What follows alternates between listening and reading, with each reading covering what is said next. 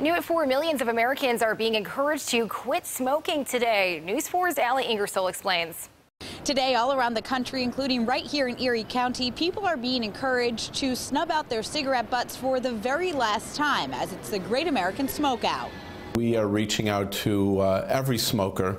And Anthony Bellani with Tobacco-Free Erie Niagara is hoping that each person who smokes will see that many people around them are stopping today during the Great American Smokeout. We do everything we can to find the best possible way for them to get out from under this. That includes encouraging those working on quitting to lean on others. It's something that you know you're not doing alone. You're not alone.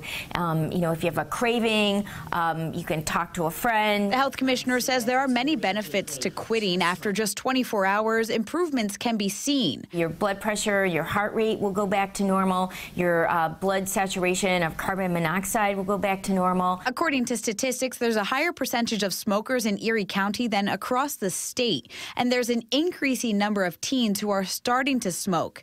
The health commissioner says they're picking up cigarettes after starting with vaping. All my pediatric colleagues tell me that they don't know what to do because all their teen patients are vaping. The commissioner hopes today is the day many extinguish their cigarettes, put down the vaping pens, and get rid of their cigars for good. Just one day, just 24 hours, it's a way to start. So we can all do this together. To find more resources for how to quit smoking, just go to our website, WIVB.com, and click on the Founded on 4 section.